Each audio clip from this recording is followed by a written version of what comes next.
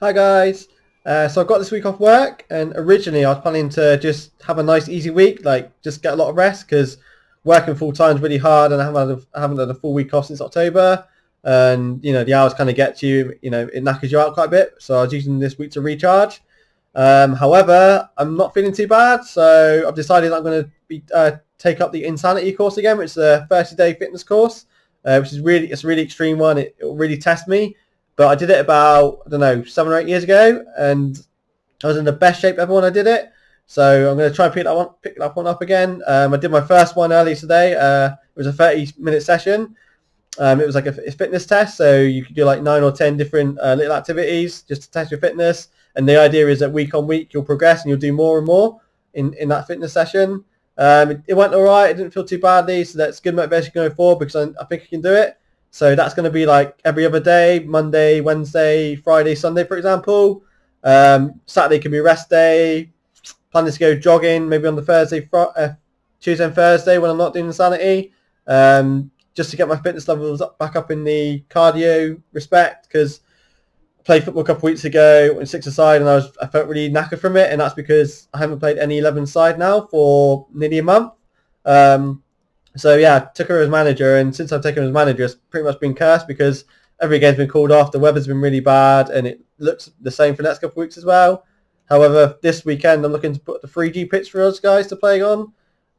So hopefully this weekend we'll get our first game in, and that'll be really good again for my fitness and everybody else's fitness. So can't wait for that.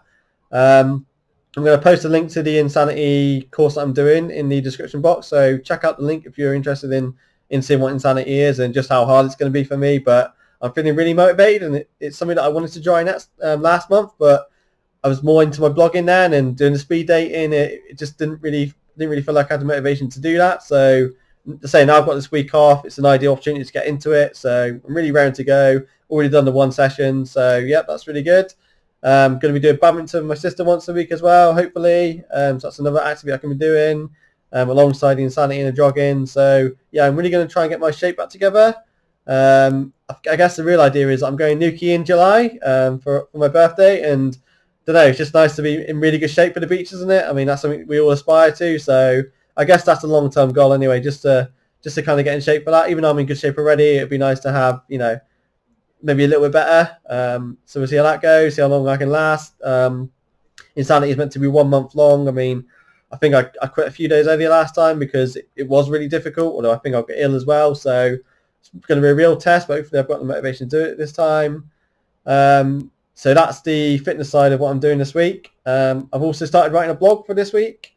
So I got a bit more free time. So the blog's going to be on Mind Never Matter. So just going to expand on why I called my projects Mind Never Matter. So yeah, I'm currently developing that one now, and that'll hopefully be up later in the week. So keep your eyes peeled for that one. Yeah, so this was just basically a quick update on what's going on in my life at the moment. Yep, so more to come, guys. All right, and I'll see you later. Bye.